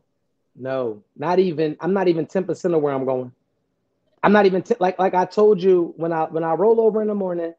and I look at my wife, she is just something about her glow. It's just something about her calmness. It just makes me want to get up and strive and be better every single day. Like I literally look over at her Is and it I'm thinking good? of and I'm thinking of ways to get her a private jet. And it's not about money, but and I'm thinking of ways to get so much money that they're crushing up rose petals as she's walking. And I want nothing but the extreme best for her. You know what? Me and my wife has done something for me that I never thought. So a lot of people ask me, right? And I get dudes that ask me this a lot. And I don't have friends, right? I'm big on titles. So if I tell you I deal with somebody, we locked in. Mhm. And so with that being said, I had a joker ask me, he like, yo, with all this attention, like with all of these women from all over the world, like, do you ever regret being married? And I said, bro, respectfully, I would never leave my wife. I've never met any woman in this world that can carry like my wife. And I'm not just talking about from a nurturing standpoint. I'm not just talking about a sexual standpoint. I'm not even talking about an aesthetic because my wife is beautiful. She's sexual. She's loving. She's caring. She's nurturing. And let's not forget, she's fucking loaded, right? So with all of those things, right? It's not about that. So I remember telling him, I said, well, one thing that I'm blessed that I experienced money early. I experienced abundance of vaginas early. So all of this shit, like it don't mean nothing to me. Like if I was Right. to show you my DMs, you would be first of all, I probably have about 20,000 people blocked, first and foremost. But like if I was to show you, I wake up every morning to squirting vaginas and big butts clapping and let me fly you out, daddy, and let me take you Hold on. here. And you Let me stop you for 1 second. Only because that's the perfect segue to the next question, because you're touching on it. But when I ask it, that's going to allow you to expound more that's on it. fine. So, does your fame and attractiveness create complications to your relationship? If yes, how do you manage them? And if not, what preventative measures do you practice? So I was in a real okay, this is good. We're gonna get deep. I was in a real nasty relationship before my wife. And I won't say that it was nasty while it was going on, but it became very nasty towards the end and even to the present day, right? And I'm giving y'all exclusive shit that don't nobody got because I haven't talked about this, but we're gonna do it today because fuck it, we in the building. I came home from prison. I met a young lady while I was incarcerated. And I liked her. I liked her a Was it a lot. twenty And five hundred dollar young lady? Just asking. she was one that I was actually sending the money to. So one Okay. thing about it, every woman has a role in your life. You know, just like every man that you meet has a role, and everybody gets a different reaction. And she actually had got on a live because she did a lot of foul stuff, and we'll get to that. But she actually got on a live, and it's publicly documented that she said one of the things that made me love him, he was actually financially treating me better than the men were on the street because that's how good I had it in there. You know what I'm saying? I had damn near pardon me, a $4,000 gambling habit a month in prison. You know what I'm saying? So anyway, with that being said, I met the young lady and everything about her to me was different from what I typically dated for. She was chubby, but she was beautiful, pretty girl. Wasn't really financially well off. I really didn't like the environment that she lived in, but I liked her for her. And so it's crazy, right? Because I had some cash cows before I came home. I could have went to DC. I could have went to LA. I could have went to Atlanta. I had a couple of chicks that basically told me, come home. I'll give you 2 years. All you got to do is come home and, be my dude. Fuck me, deal with me. And I'm like, I chose love over the money for once in my life, right? Because I really liked her. And so We coming back to that. Mhm. the funny thing about that is I actually came home and chose to struggle with her. And so that's how I knew that the love was real because I could have took the finances. I had some situation, brand new bins, all of that waiting on me. I actually had some super decent situations, but it wasn't about that for me. I come from money, so my love can't be bought. So I actually came home. I started selling hoodies. I started selling hoodies out the halfway house from the rich. Physically rich was my brand. Because if health is wealth, then we physically rich. That was my brand. I'm making little makeshift hoodies. I was selling them for 50 a wop. I'm bringing trash bags through the halfway house window. Because ambition is something that I'm going to hustle to the day that I die, right? So I'm doing that. I'm doing my big one. I get out the halfway house. Now, when I got the halfway house, I kind of got more access to the world, but I was like, a lot of women were reaching out to me, and I'm thinking, all right, well, this is free publicity. Let me do my big one. I believe that she became overly jealous of my potential. She had literally admitted to me, I don't want to share you with the world. I don't want you to have social media. And at that time, because I wanted our relationship to work, I actually considered not having social media. So like if I would have stayed with her, none of this exists. If I would have stayed with her, none of this exists, right? And so remember, I think that I don't know how long y'all been following me, but there was a post where I said that love is not enough, right? One day I was sitting in the living room and we arguing about social media and girls with fake bodies, because that was her thing. She felt as if all I did was sleep with women with fake bodies and blah blah blah blah blah blah blah. And I remember sitting there and she went upstairs and I was like, love is not enough. I'm like, I love her. I'm like, I do, but I'm not happy. I'm not being fulfilled. I'm like, I got dreams that I want to chase. And I told myself at that moment, I said, I don't want it for me to stay here, right, for 10 years faking it and just staying for love and realizing that I didn't trace my dreams or make it to the pinnacle or like really get to where I was going. And so I made a conscious decision to leave, right? And so I left. And of course, like any relationship, you play the back and forth and I don't want to be here, but you feel bad for leaving. And did I make the right decision? And I'm human like everybody else. So I went back. And this is the thing. I left so classy. I paid her rent, then left. I paid her rent, then left. Most jokers don't leave in style like that, right? I paid her rent, then left, and took a kid shopping before I left. And I wasn't in no good financial position at all. And I think another thing that propelled me out the door is because one thing you have to learn about a man, when you bruise his ego, those are some of the things that you'll never be able to undo. And I remember I had a job at LA Fitness, right? That was my personal trainer at first. And I'm going to work. And she had said something to me that stung me like deeper than ever. She was like, yeah, because I'm out here struggling with a nigga. And I ain't never did that, right? And it cut me so deep because I was proud to give my check to her. I was giving her my whole check. It wasn't much, but just to show her like, I wanted to say like, you know, I came home to struggle with you. You live in the hood. You live in a house that's 500 square feet. Like you live in a HUD house. Like this ain't me. Like my grandmother came to me and was like, you've never lived like this. Like what made you? And I'm like, no, my grandma lived in a $500,000 house.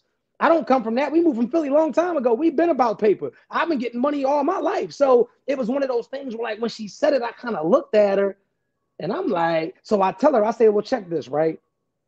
When I leave you, you'll never get another nigga like me. I can promise you that, hands down. But when you leave, I said, but when I leave you also, every chick that I deal with after you will blow you out the water, right? So this is the funny part, and I'm not going to get into this too long, but this is exclusive. So I've been married to my wife now for a little while or whatever the case may be. So out of nowhere, I'm going to just tell you how misery is, right? Because when you leave people, they don't expect for you to leave them and win. Like, you know how you wish somebody well, but you don't really mean it. You're being sarcastic. You know, you like, yeah, I wish you well. There's a song by Labyrinth called Jealous, right? And he says, let me get this right verbatim, right? He says, I wished you all, he said, I wish that you get all the world can give. He says, but I always thought you'd come back and tell me that all you found was heartbreak and misery. Like he basically let her go. He like, leave, go explore the world, because he never thought that she would find anything better, and she did. And basically the song is like, I'm jealous of the way that you are happy without me, right? And so it's funny because this chick has went and publicly leaked nude photos of me. She's leaked videos of me in the house playing around with like intimate moments with boyfriend and girlfriend. Went and said I never worked out a day in my life. I got Lipo 360, a BBL. Said I broke in her house, raped her while I'm not in prison. All types of things. You feel what I'm saying? And I never really. It only hurt because my intentions were so pure. Like if you're gonna tell the story, like don't wait till you haven't seen me in a year and some change to now it's giving groupie vibes. Like you waited until I blew up. I just want to speak up for awareness for everybody. No, you don't. You're mad because I'm happy, because we're loaded, because I'm everything that you really wanted to be me, and that's why I left. The chick is doing Q&As on Instagram now. She's teaming up with some of the brokest, unsuccessful people. They got a whole mob of bitter, bad-built bitches, and they try to come together collectively to destroy me, and it'll never happen because I'm pure. And if, she told the world, I created him. Go ahead. I'm sorry. No, he's stupid. No, go ahead. I had to get the 4 B's together. We're going to make that a shirt for you, okay? Bitter, bad, built bitches. But like I said, I wish. True. With all of that being said, right, thinking about the chapters that led up to where you are now, where you living now, and where you're catapulting to next, right? Because we off of now, we on the next. Absolutely. when you look at the mindset that drives your decision making, whether it's a collaboration on a podcast, it's a collaboration with a life partner, collabs in business, whatever it is. Are you doing it for the love or for the money? Because, I'm gonna put it in context like this. A lot of these young athletes, you was talking about the young lady that's with the baller, right? The young guy. Mm-hmm. What I hate the most about sports now, I'm a 90s girl, right? So when AI was on the court, please understand that was my game. Okay, that was my guy, that was my game. The difference between what you got on the court now and what you had on the court then was you had more dudes playing for the love of the game and not coming in talking about where my checks.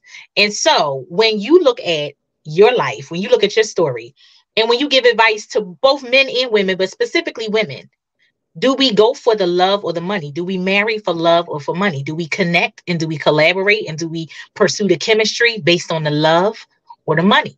Because they both got consequences. So I'll tell you a little bit about me once again. I was in the street. And I always tell people, even though I was to what I would like to believe successful in the street, I always tell people the reason why I was so good at selling drugs is because I would have did it for free. I loved, I literally loved everything that came along with it. I literally loved being out there, interacting and talking with the people. I had finally found a place where I was accepted, where the misfit finally fit in. Mm-hmm. And so with this, I tell people right in life, you got two type of people that wake up in the morning. You got people that get up and they sit on the edge of their bed and they putting their pants on slow and they putting their sneakers on slow because they hate that they woke up. They hate that they really had to see another day. Like it bothers them that they had to see another day, right?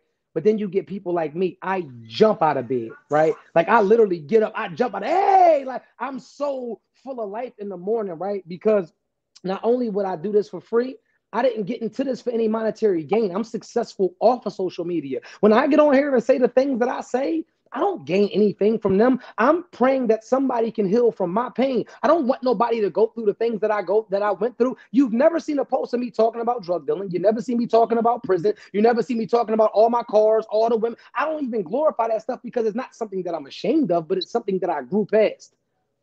It's something that I grew past. So absolutely, I would do it for free. Is the money going to come? Absolutely, because I'm a magnet to it. That's just regular. I'm going to get money to the day I die. That just comes with who I am as a person.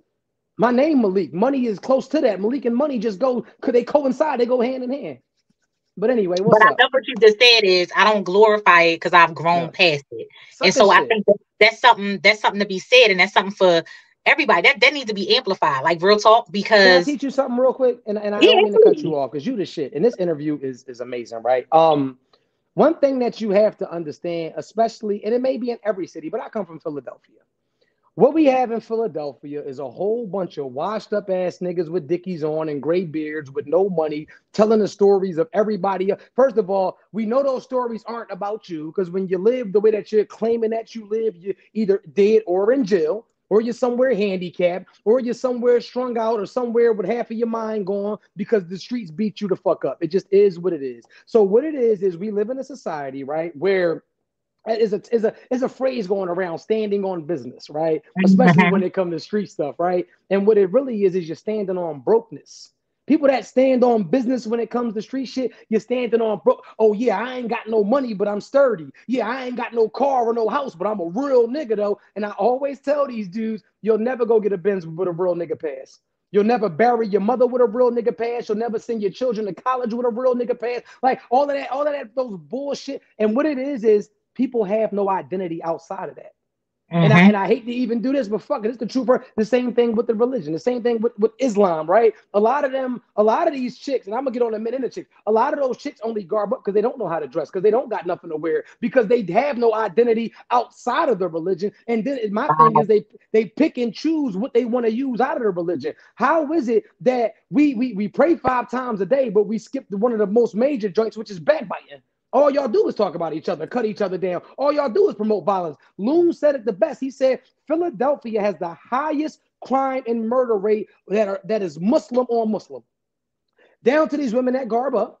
And my wife is Muslim. I'm Muslim. She don't garb up every day because I don't force that. It's not that deep to me, right? But my thing is, if you're going to garb up, why is it skin tight? Why can I see your nipple rings through your fucking garb? Isn't the idea of you to cover it up and for it not to be seen? It's supposed to be loose fitting. You turning me on. I've never seen so many maxi dress garbs in my life.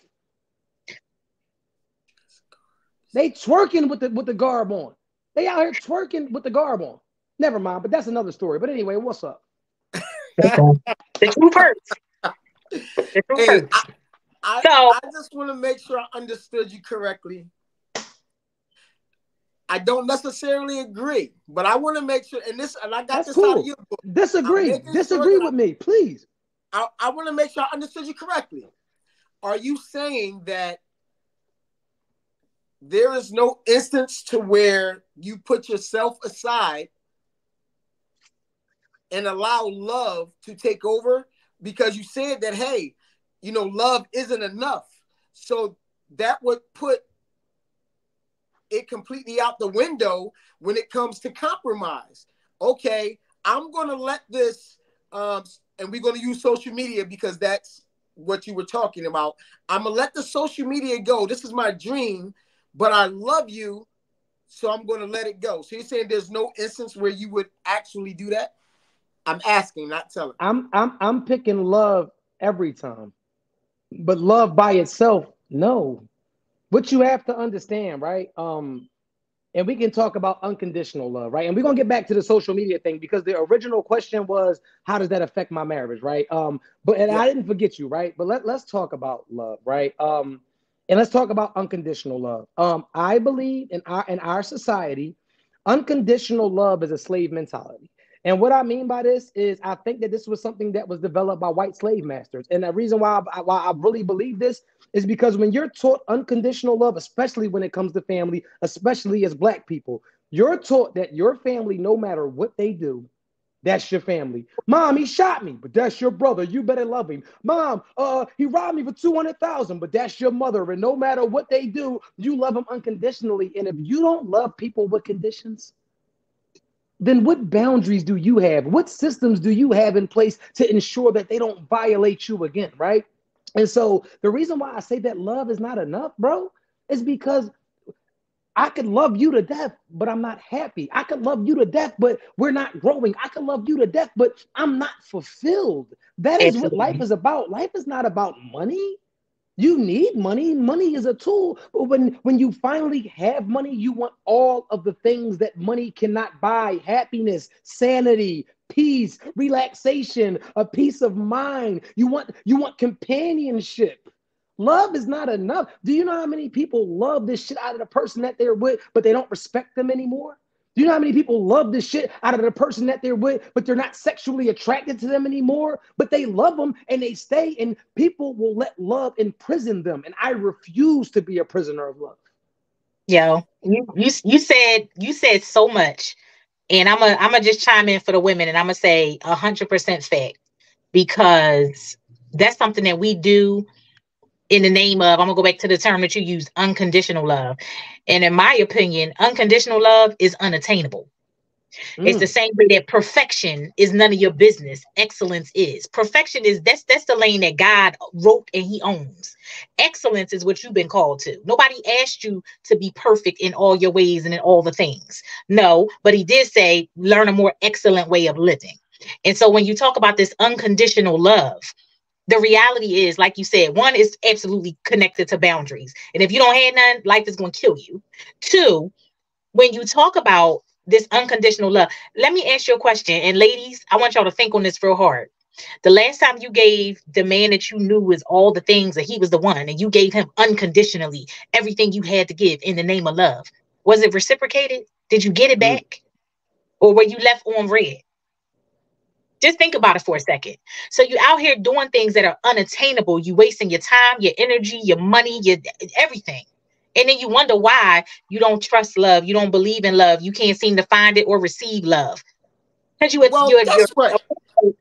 completely I guess correct. I'm in my box. It's 2 against 1. Okay. Listen, first of all, if you are in love, you in love. We are in this together. If you don't like Are we?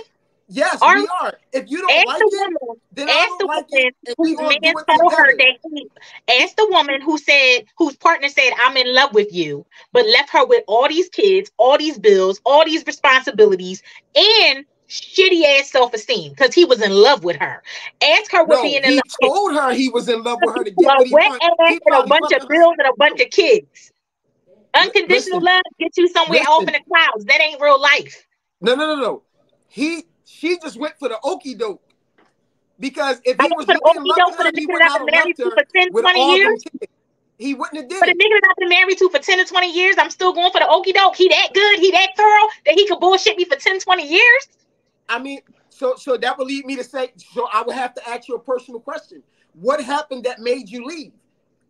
And that say, okay, was your eyes For open? a Was he woman, with another woman? You for a finally woman, seen the no. truth. So the being with somebody else, that might be the catalyst, or as they say, the straw that breaks the camel's back. But you knew that. You knew that when it was happening. That wasn't an epiphany. But what happened that made you actually get up and leave and take action? I told you, love is an action word. So whether that's loving him or loving yourself, it's all about the actions that align with the words coming out of your mouth. And what happened was she finally realized that she was worthy. She finally realized that she was the bag with or without him. She finally realized, like Truth was saying, you're not going to tell me nothing about me. All the stuff that I've been through, y'all don't know the half of the stuff I've been through to be sitting in this seat and saying the stuff that I'm saying. But she realized the worth of all of that stuff. And so when you begin to realize who you are, when you begin to realize how worthy you are, you find it hard to sit around a bunch of niggas that don't recognize your self-worth. I'm not about to take a seat in general admission when the hell I'm supposed to be in VIP. What I look like? Listen, I'm in my box. It just gotta be 2 against 1 because to me, love is enough. It if you are true to the word and you are true, and under love comes that respect, under love comes that loyalty, under love come matter of fact, loyalty don't come under love because I can love you and not be loyal to you. We'll talk about that later. I am gonna do what I gotta do. If my social media, and I'm only taking it back to social media because that was the topic, if my social media is bothering you and if I'm true to what I'm saying, then I'm going to let it go. And then we got to find together, we got to find something that's going to put us on that financial status that has your social media has brought you to, and the things that you view, how you utilize social media to get to where you are. We just got to find something else to do That's what we got to together do. to make Instead sure of that us having a conversation to really get to the root of the fruit of why you are intimidated by how I show up on social, what's happening as a result of social, and how we opening up opportunities to get this money and get to next levels with social. That's not a no, us thing. I'm That's not going a to do you that. thing. I'm Because not going you to do that. insecure, you jealous, you got problems that you don't really want to fess up. Like Truth was saying, you don't want to look in the mirror and deal with what's really staring back at you. Because it's not about the fact that I'm on social. Everybody's on social.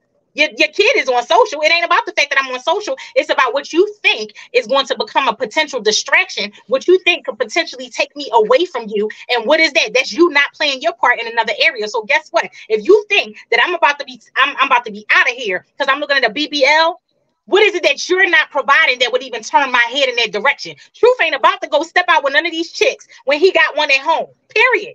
It's All nothing right, he can see so on so social what that's would be gonna the make him mess up what he got at home.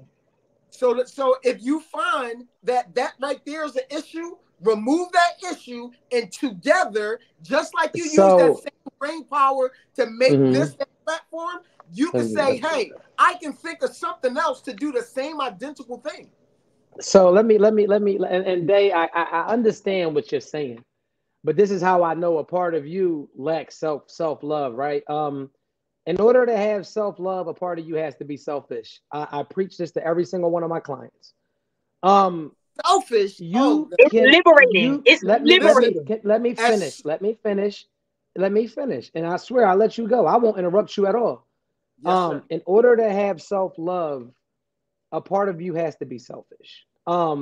And I can even use women, but I can use men. But I like to go off of women because women are some of the most selfless people that you'll ever meet, right? I deal with a lot of women that try to recover after long relationships. They want to know how to date again. They want to know how to go about life again, right? And the reason why they get so lost is because if you're a good woman, and I'm doing air quotations, you naturally mold to the man that you're dealing with, right? If you ask any woman, right, that's been in a long-term relationship with a man, if you say, what's your favorite football team? You know what football team she like?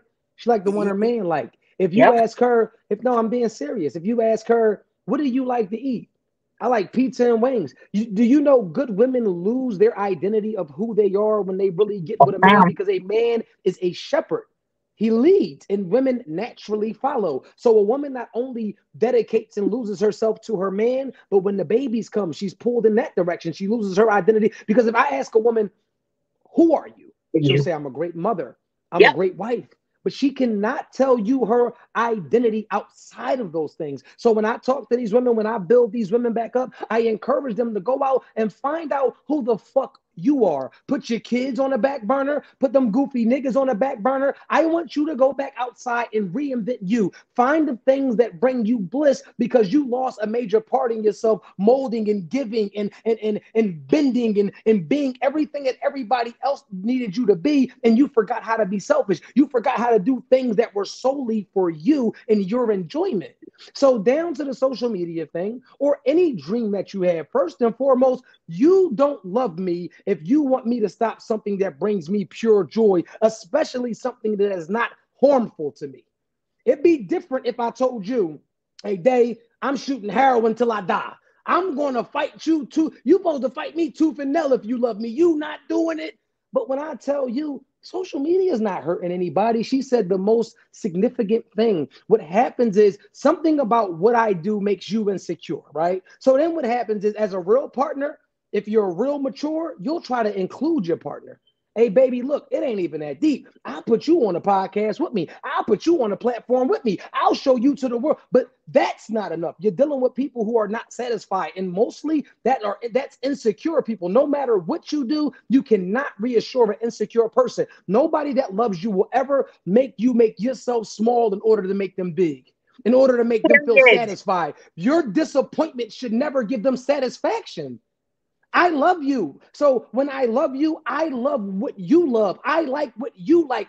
Let me tell you something. My wife loves Sex in the City. She love it. I hate seeing these wrinkled old white motherfuckers fucking. I can't stand it. But it makes her happy. So Right. guess what? Now I be in there like, look at Carrie. She in there getting crazy. Now I done fell in love with it because this is another chance for us to bond. This is another chance for us to come closer. If this is what puts her at peace, that is a small compromise for the greater good, but it hurts nobody.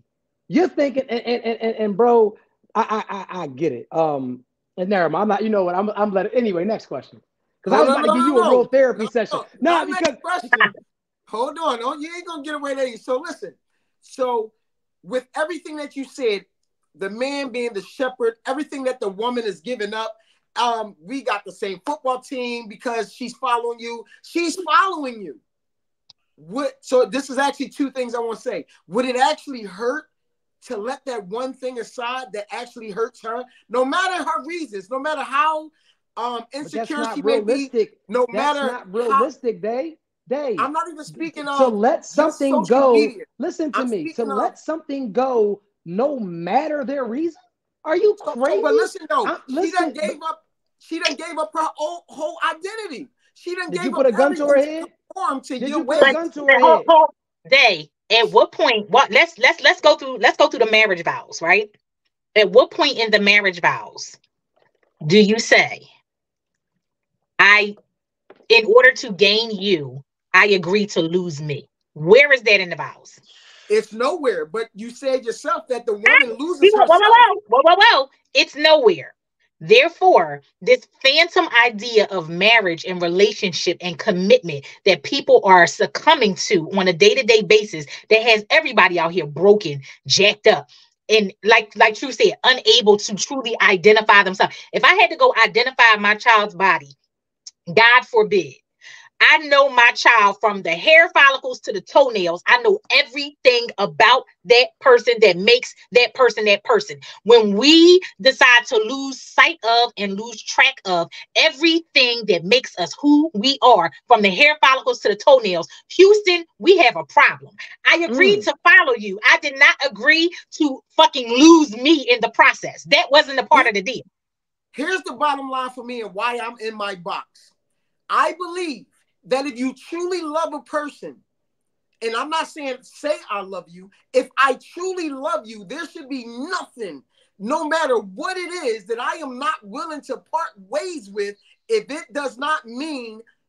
means for you to be sad or happy. It is Spoken like a nothing man. that Let Spoken him like a talk. man. Let him And I'm gonna tell eat. you why. you to be You happy. Let him literally eat, have though. the Let him luxury eat. to say shit like that as a man, because guess what? If it means that I need to just give up this in order to get that. Listen, as a woman, I don't have the luxury to function like that, because some of the shit that you want me to give up is going to mean my kids don't eat, because you don't want me to go on social, because you don't want me to go to work, because you don't want me to work long hours. You don't want me to get a promotion. You don't want me functioning like this. You don't want people to know how intelligent and dope as hell I am, because it makes you intimidated, because it makes you look like less of a man, because my vocabulary is bigger than yours. I'm not giving up shit that's about to feed me and my kids from a legacy perspective in order to keep your ego intact. Hell to the no. But how can you say you love a person? So you're saying That ain't got nothing to do. Love, what Tina said, so what love got to do with it? That ain't got nothing to do with love. That is nothing. That's called preservation. That's called protection, and that's called peace of mind. Because at the end of the day, if I can't look myself in the mirror and know that I gave 100%, I put it all on the table, I poured myself out a complete drink offering, what am I doing? I'm out here playing. I'm not living. I'm existing. And that's not what the marriage vows say. That's not what I signed up for. Period. That is why I'm in my boxes. I'm not saying let anybody go without. I'm saying, hey, let's find another way. You saying let me go without. You want me to go without. What brings me joy? You want me to go without. What makes me you? You are a part of me. I am you. You are me. I am not going to let my wife or anybody we're a unit. go without. We're a unit, but I'm not you and you're not me. I still get to maintain my sense of self, purpose, and identity in spite of being married to you, in spite of being in relationship with you. You brought up the marriage vows. Right. You Let's know do for it. yourself that in the marriage vows, the Bible says that he will leave his parents and become one with one his flesh. partner. We are one. So like I said, we got the same last name, nigga. We won. I look good, you look good. If you look bad, I look bad. So I don't want nothing. I don't want you to ever look bad. I always want to look good. I am always going to look good. And I ain't saying you want me to look bad, but you do want me to look less than. You do want me to look a little smaller than. No, you want me to look only to the level of what you can handle. Because if I come out looking like what was the name, Diamond and Players Club, if I come out on that note, you're gonna be like, oh hell no, where we going? You ain't going looking like this. Whereas if I'm on Truth Arm and I'm just playing Angel's Advocate, as you like to say, if I'm on Truth Arm and I come out looking like Diamond, Truth's gonna be like, she the shit, ain't she? But guess who she is? She mine. That's me. He's confident enough to be like, my wife just stepped out her stomach out, and she look good, don't she? And so you know what's funny? We both gonna have our stomach. I'm gonna have my shirt open too, chest out. We gonna look good. Somebody. That's the point. That's the point I'm making. Listen, you have that slave mindset, Day. Help me out. Right? Talk to me. You have the slave mindset because everything that you just try, that's that false unconditional love. It's basically do whatever I do for the sake of love. Do whatever I want you to do for the sake of love. And this is why I tell you, you have, and I mean this in the most polite way, you have self-love issues because you don't know how to put yourself first. Like you got to learn, like, this is my thing, right? I went from making 29 to 30 something dollars an hour, right? Working 12 to 16 hour shifts, no life, no nothing, not happy, but I was happy because I was grateful. Right? To making damn near $50,000 a month. So imagine if I would have picked love, right? I got financial freedom, bro. I go anywhere I want to go, when I want to go do it, when I feel like doing it. I can literally sit, I'm in my office right now. I can sit in front of my computer for the next 3 years and never have to leave my house. And everything is well taken care of. All my bills is paid months in advance. All my, everything is up to date. My wife say she want to go to, wherever we out. When we want to do it, I get to actually raise my kid. Like, so could you imagine if I would have picked love? Because guess what? You know what? I'm going to compromise all of this. I'd have been sitting somewhere looking crazy, working a fucking dead-end job, and I would have started resenting my partner. Because this is what would have happened 10 years later. Damn, I probably could have really been Truth Hurts. But now I'm just regular ass Tony with this nut ass job, with this nut ass marriage that I don't want to be in.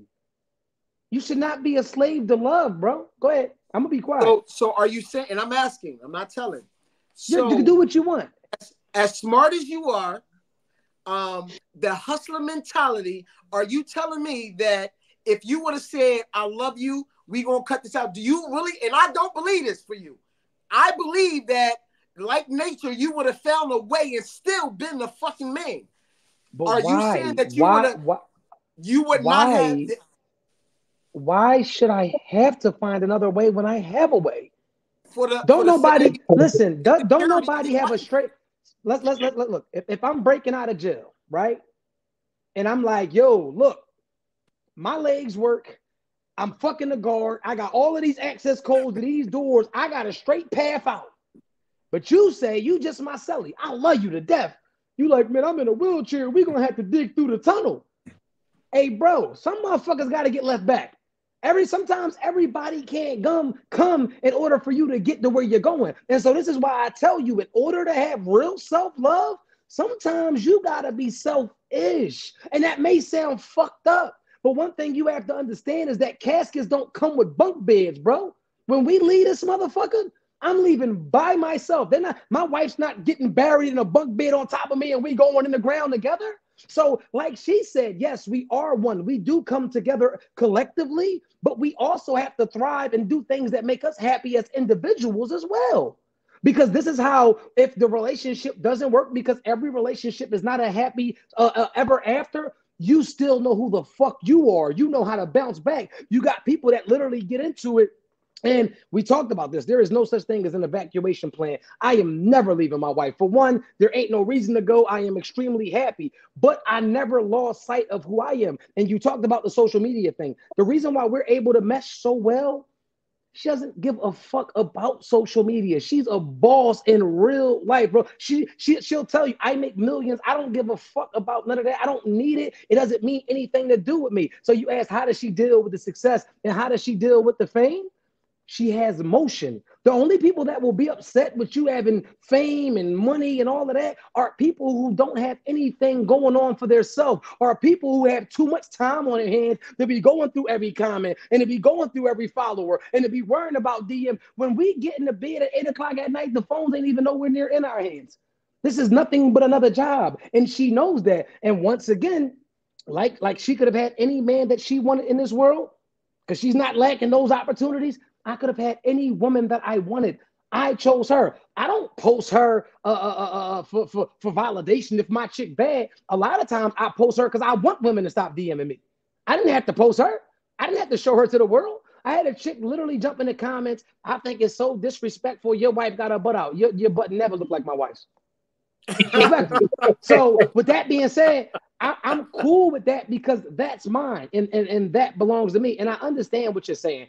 But and another thing that men and women have to understand, you cannot complain about how somebody's getting their money if you're not willing to replace that income. Period. But next question. Period. All right. And this is where men get it messed up, because you hear a lot of you heard, the what's your love language, and men, the first thing everybody talking about respect. Are you respectable? Are you respect worthy? Giving me to respect. If you're not giving me anything, what you expect me to? Nothing from nothing leaves nothing. What are we talking about? My love language is reassurance.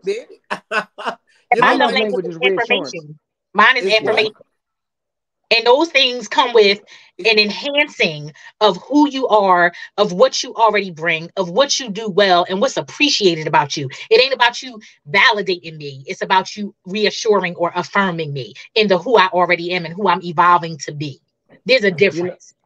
Mine is reassurance. Oh, go ahead, Dave. All right, so this question is actually for both of y'all because you said what you just said. So you got to answer this too, strategist. All right, y'all ready? All right, balancing various roles in your life. What strategies do you employ to seamlessly fit all the parts together and maintain a healthy relationship? And Truth, I heard you say one of them, 8 o'clock, phones are put away when y'all in your bed together, phones. So that, I guess that would be one of them. I think that people get the false belief that I'm on social media all day. What you have to understand that is unique about my content, it is not scripted. I don't write it down. I don't even think about, bro, I could literally be brushing my teeth and an idea come to my head. I get on there. That is 1 minute and 30 seconds out of my life. Literally, like that's 1 minute and 30 seconds out of my life, then the phone down. because I gotta go work out twice a day. I gotta go do this, go do that. I'm putting business plans together. I'm putting real estate shit together. I got like so much shit to do. But it just so happens that the social media thing comes effortlessly because I'm not trying to. I don't have to get on here and pretend. Like you got people that literally got to get on here. They got to write it down. They got to have their makeup right now. I get on there, hair all over my head. Now, mind you, I'm fly nigga off of social media. So it's funny, right? Because if you watch my post, I remember vividly. I had I always got my True Hurts hoodies on because I wear my shit. And I remember somebody was like, what did I do? Oh, I put a picture of me up in the gym. And they was like, God damn, we didn't know all that was under the hoodie. I'm like, because I'm not on here for that. I could literally be one of them niggas on Instagram, shirt off. I don't got a thirst trap for what? But what I'm saying is, like, if you get it misconstrued, you'll probably think I'm just a nigga that wear hoodies. But if you know me in real life, no, like that nigga been throwing that shit on for years. Like, it's just, I don't give a fuck. I'm not painting I'm not an actor. I'm not a Hollywood. I am literally just me. And I think that's why I'm so relatable, because I look like you. I look like me. I look like everyday life. I could get on here and be corny. I got diamonds and rollies and I got all that shit too. It don't mean shit to when you've had it for so it becomes it's regular shit. But anyway, I'll let the strategist answer. Ask me your question again, sir. All right. I shall ask the question again. Mm-hmm. All right, you ready? I'm ready. Balancing various roles in your life, what strategies do you employ to seamlessly fit all the parts together and maintain a healthy relationship? So what I heard you say was, being a woman, how do I employ being a woman? And so basically I show up and I let the day give me what it's going to give, and then I give it back. So there's no such thing as seamless. I think a large part of the problem with men and women and communication and all of these mindsets and stuff that we perpetuate, especially on social, is we live in a Claire and Cliff Huxtable dynamic, right? It's a phantom. That's a TV show. It was scripted. To your point, Truth, it was scripted. It ain't real life, right?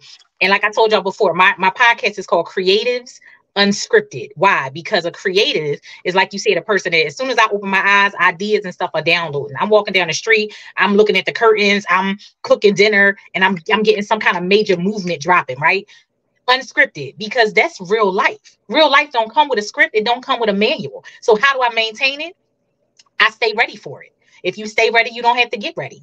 If you understand that when you wake up, it's going to give what it's going to give, and you just got to be prepared to give it back. So I come laced with a skill set that allows me to navigate the terrain of life from day to day, from moment to moment, from level to level. And that's the principles apply whether you're talking about business, personal, whatever you're doing.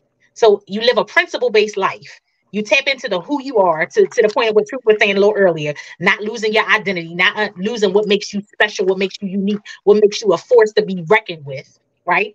And you serve that back to life. So life, we playing tennis today. Okay. You just served up something that was coming a little fast, but guess what? I'm ready for this. This is what I do. So you're not never going to catch me off guard. And sometimes I might have to play a little bit harder, but that's what life is all about. Playing harder is what makes you level up.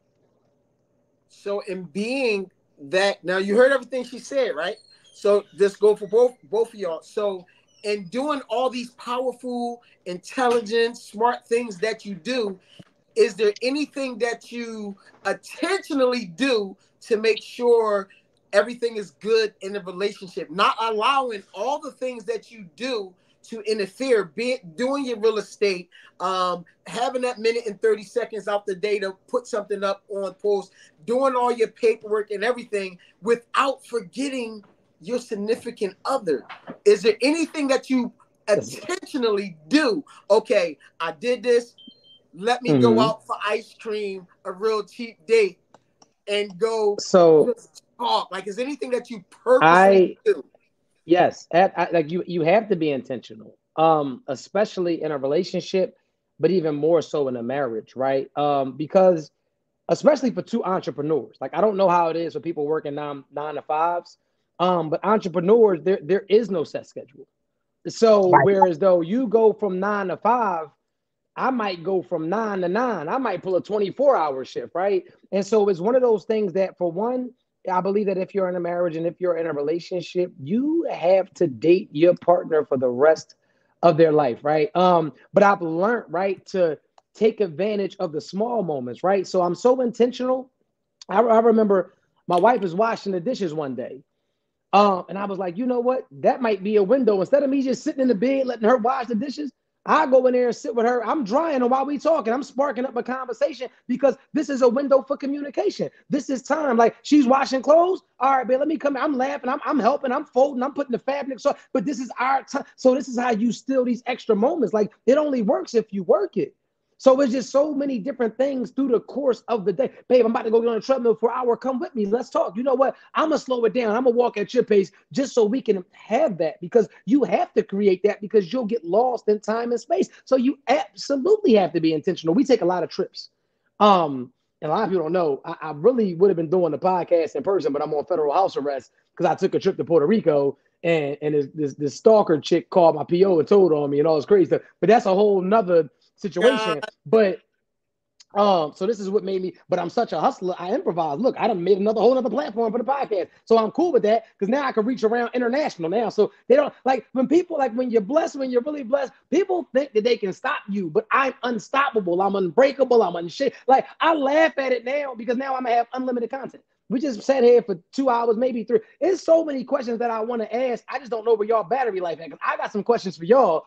And like how about this, right? Fuck that. I got a question. How do y'all feel about integrating families? And when I say integrate, matter of fact, fuck that. We'll get on to that. How important is it for your parents or your children to like your partner? Please, one at a time. And I'm going to repeat it because this moment is going to go viral. So please, Day, you go first. Strategist, you go second. How important is it for your children and your parents to like the partner that you are dealing with? Day, please, you have the floor. I'm going to say I really don't, it's not important at all. It's not important that they like her. And I'm sorry to do this, Truth, but it's just what it is. I actually heard this on your podcast. This is how I felt, but I got to use your words. I'm not in a relationship with her mom, and she's not in a relationship with my mom. Like I had actually stopped dealing with my mom because my mom did not like her. We've been together 24 years. My mom was like, don't do it. My mom did not like her, not even a little bit. I'm like, Mom, this is going to be my wife. Like, what's it going to be? And she chose to be upset. So guess what? I did not put my wife through that. I didn't go over there. I barely talked to my mom. So that is my truth. It doesn't matter if parents like or not, because like you said, I'm not in a relationship. Hold on, how you say? I'm not sharing bodily fluids with my mom. I'm giving it all to her. So it doesn't really matter if she likes her, don't like her. What about your children? I feel different about the children. I feel as though if you have a child and I am about to be raising this child, I'm about to be disciplining this child, because you're definitely not going to walk and do what you want and we live in a house together. I'm going to be disciplining this child. We have to have a relationship and it has to be good until that child is 18. Now, if the child is over 18, fuck him. I don't give a fuck about it. I don't need to have a good relationship with you. You ain't got to have a good relationship with my wife. We're going to be together forever. We're going to be married. We're going to be walking around naked while you're gone, having a good old time. So I don't mean her kid. I don't mean her kid. I'm talking about your kid, right? Your kid. It like when you're in the dating process, probably transitioning into being in a relationship, because we're integrating at this point. Because if we're in a relationship, we're probably going to be bringing them around and all. Like, if your daughter or your son or whoever does not like your partner, is that a no-go? And how about this? This is the better question. If your partner does not particularly like your child, is that an issue? That's a big issue for me. I'm sorry. I know what you say. Don't worry about it. Say what you say. My kids gotta like you. They don't like you, you gotta go. My children are very good judgments of character, taught by personally and say, and she can better fight. Than you? Your kids are better judgments of character than their father? But listen though, so you play chess? I'm like, what do I? Go ahead though. Okay, so you know for yourself that when you are in the game of chess, the person that's standing on the outside looking in see things that you may not see. And I am a firm believer that if you are in a relationship, the person on the outside looking in can see things that you may not see. So if Danae says to me, Dad, yeah, that's not the one. She this, she that. Guess what? She ain't the one. I trust my daughter wholeheartedly because I've instilled things into her that I live by myself.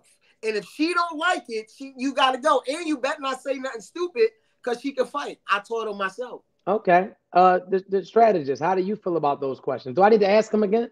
Nah. So I'm just Okay. going to tell you, first of all, I perceive that thing from a whole nother vantage point, right? You talking about your family and your kids and them having to like your partner. Here's the bottom line. I hear what you're saying, Dave. Like, no, I instilled this in my kid, and I'm not married to the in-laws or to the whoever. So what it boils down to is this. No, they don't have to like them. Why? Because there's some aspects of this relationship that ain't none of your damn business that you're never going to see. I'm not going to talk to my child about my sex life with my partner. That's not a conversation we about to have. I'm not going to talk to my parents about my sex life with my partner. That ain't a conversation that's none of your business, right? And from a provider's perspective, from a partnership perspective, from a wisdom perspective, if I decide to marry you or come into a relationship with you at a certain level because it's stuff that I need to learn from you, it's stuff that I need to lean into that you're doing and that you're doing well, that I'm trying to get my foot in the game, in the door, it got shit to do with whether my parents like you, my kids like you, my dog like you. I got things I need to get from you. And it's something about you that's about to enhance me in a way that's going to be what lasts, right? Whether we last or not, the lessons that I learned, you can't take that from me. So I'm not worried about whether you like them and she like them and my girls and all the some stuff. It's just my decision. It's personal, and that's where boundaries come into play, and that's where wisdom comes into the equation. I ought to have judgment of character. I ought to have a level of wisdom because why am I? First of all, by the time you get to meeting my kid, that right there, because you ain't just meeting my kids and we just met 2 days ago at the club. So that ain't happening. So if you can last long enough to meet my people, then y'all ain't got to like it, but y'all going to respect that this is my choice. Period. So I just want to pick. Go ahead. You mind if I piggyback off of that? Yeah, go ahead. So I love what you said. I probably couldn't have said it any better myself. My thing is this with these children and these in-laws, right? I think that a lot of people, when they say the word child, especially at our age, our kids is 15, they're teenagers. And I don't know about you, but I know for a fact that some of these kids are unlikable, respectfully. And I think that people forget that maybe your kid is really not that fucking likable. So what happens is you go into it like, oh well, if my son don't like you or my daughter don't like you, I can't do. How about I don't like your fucking kid? But once again, and down to your in-laws.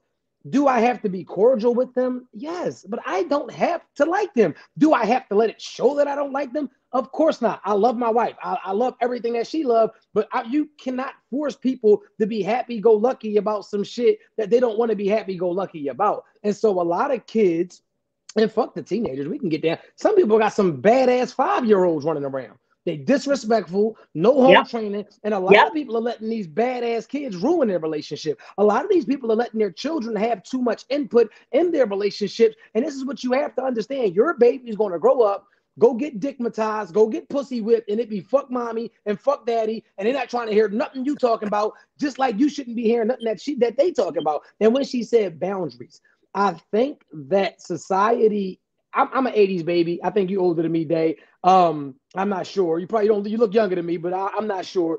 But with that being said, when I was a child had a child's place, and it damn sure was not to be speaking about anything that my grandmother was doing romantically, financially, lifestyle-wise, or any of that, because what that led up to was me getting punched in my fucking mouth immediately. So with that being said, even certain conversations. Like, I remember being 15, 16, I'm outside shooting niggas and everything. But when I came in the house, yes, ma'am. Yes, ma'am. I feel like Yep. that shit is not. Yep. I'm It was keeping it real. 100. I'm Period. Yeah. keeping it 100. I'm So like, like, go ahead. so what I've done, so the reason why my daughter opinion means so much to me, because from a young age, when I tell you I kept it all the way 100 with her, from the age of 12 years old, I kept it 100. We had conversations. I opened this door. You know how you said, there's things that is none of their business. I opened the door with her Right. and shared things that was none of her business.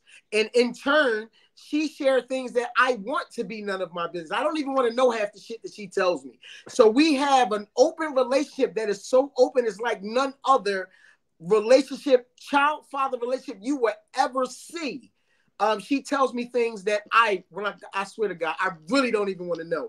But she shared because I opened that door. So in turn, if and God forbid, me and her mother does not work out, and I'm talking to a woman, I am truly going to go to her and say, what do you think? I'm going to ask her opinion. She would never disrespect me and be like, yo, dad, she got to go. No, she's not going to do that. But I am going to go to her because I value her opinion so much. I am going to go to her. What do you think of X, Y, and Z? So What do you think? here's the difference. You can open the door. You can create a foundation for open communication. I'm for all of that with your kids, right? More parents need to have straight no chaser conversations with their kids. I'm all for that. No However, conversation. I like there that. will be no time in her young life or her adult